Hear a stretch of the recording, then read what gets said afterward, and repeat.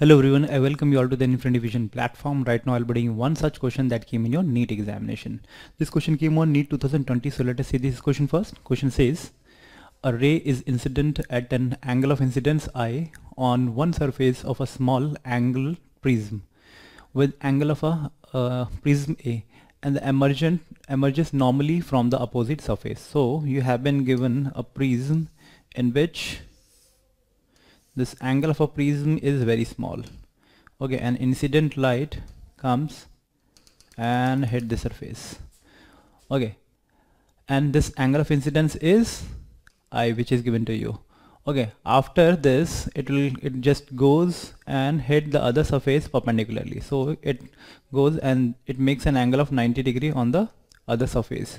Okay, and emerges normally from the opposite. So that means it will go just like this. Okay, so it will gonna hit normally to this another surface and keep on moving just like this. If the refractive index of a material of a prism is mu, so the refractive index of this material is, let it be mu, then angle of incidence is nearly equal to, so what would be the angle of incidence I that you need to find out in the terms of A and mu. Okay, so we know that if this angle is 90 degree and this angle is A, so this must be equal to 90 minus A. If this 90 minus A, so that means this angle must be equal to A, don't you think? This is in this particular triangle, this angle is 90, this angle is A, so this angle is 90 minus A, so this must be equal, because since this is normal, so this angle of refraction must be equal to A. Now we can easily make use of Snell's law. Snell's law says sine of the angle of incidence to the sine of the angle of the ratio of the sine of the angle of incidence to the sine of the angle of refraction is constant between the two surfaces. That is equivalent to the ratio of the refractive index. So we'll be using the same thing. So you can easily write it as, we know that Snell's law can also be written as n1 sine theta 1 must be equal to n2 sine theta 2, where n1 is the refractive index of one medium and angle of incidence in medium 1, n2 is the refractive index of second medium and angle of refraction in the second medium.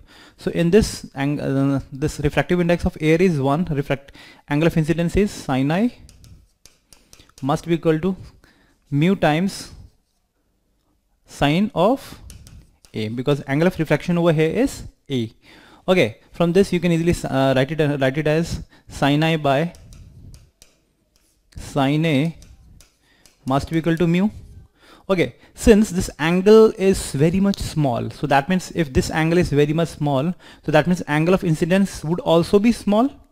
Okay, so if sine of the angle of incidence is very small, so that means for smaller angle we know that if sine theta is very much small, so this is nearly equivalent to theta.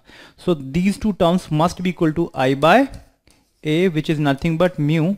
So I comes out to be mu times of A. So this is the final expression that we are getting. This can only be right only when this angle of this angle of a prism is very much small.